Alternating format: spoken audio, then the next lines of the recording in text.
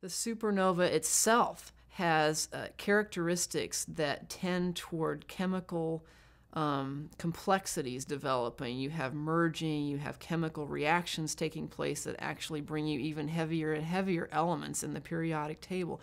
These get dispersed into the interstellar medium. Then you have, again, this interstellar gas and dust clouds, but now they've been seeded with heavier elements from these exploded stars. The next generation of stars, remember, stars are just when swirls of this interstellar gas and dust begin to collapse under their own gravity, that the self-gravity overcomes any of this, sort of random motion. The next generation has some of this heavier stuff in it. The star collapses, it still goes through those same processes, but this star generation now has a few more of these heavier elements involved, goes through the whole process and so forth, another supernova cycle. You get to a point where you get a generation of stars forming that have enough heavier elements in this interstellar medium that you can actually form solid bodies in the sort of formation disk area. We call it an accretion disk at first, and it turns into a debris disk later on around these stars.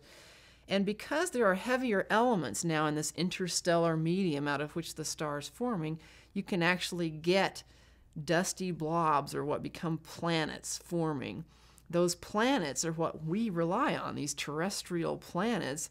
We need to have life as we know it to actually exist. So we actually needed a few cycles of stars to get terrestrial planets.